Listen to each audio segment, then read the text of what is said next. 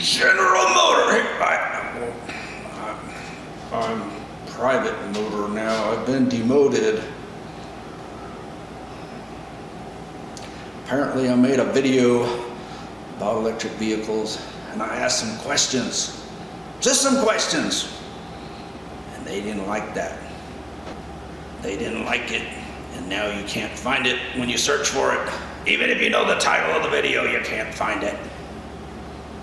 So they sent me to re-education camp, and I'm here to tell you, electric vehicles are great, superb, and we're gonna talk about why.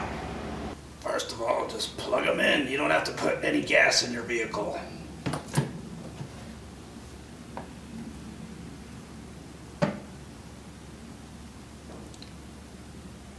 It's literally free to drive. You don't ever have to put any gas in at all.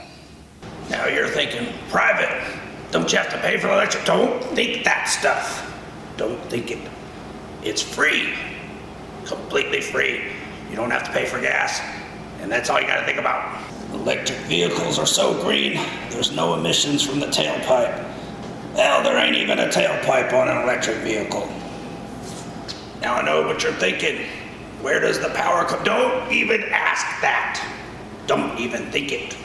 There's no emissions, period. It all comes from magical pixie dust or something, I don't know. But it's free, and it's green, just like my shirt. Some of you are parents like me, and your kids had Power Wheels. And those things were fantastic, weren't they? Your kids would drive them around forever. Well, if the battery went dead, then they'd stop, and they'd be upset. But hey, that doesn't happen with electric vehicles. They just run forever. There's no range limit. So stop thinking that there is, or that you might get stuck somewhere. That's just not true, okay?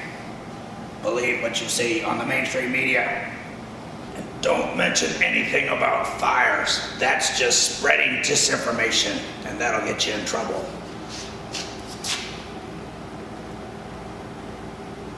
Now, don't use your brain and don't ask questions.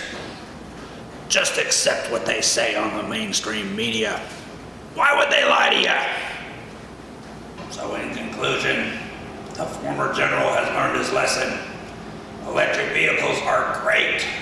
It's free energy, it's green energy, it'll save the planet. So remember, hopefully they'll make me a general again soon.